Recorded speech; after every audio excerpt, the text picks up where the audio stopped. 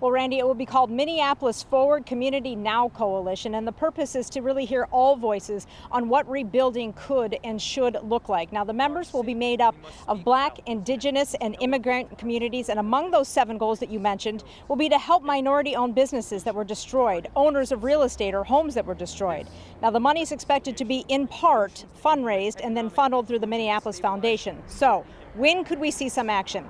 That's yet to be determined as we wait to hear from all those voices.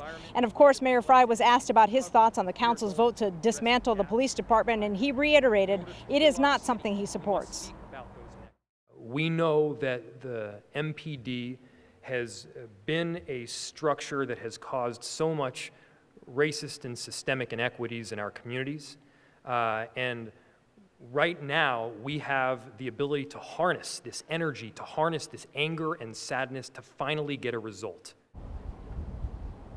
Now, what the mayor did say is he does support a massive transformational change to the MPD. That, he said, is impeded by the union and the collective bargaining agreement. So those, of course, are things that would need to be addressed in his mind. He also believes that the current police chief, Madaria Arredondo, is the man to lead this department through a cultural shift.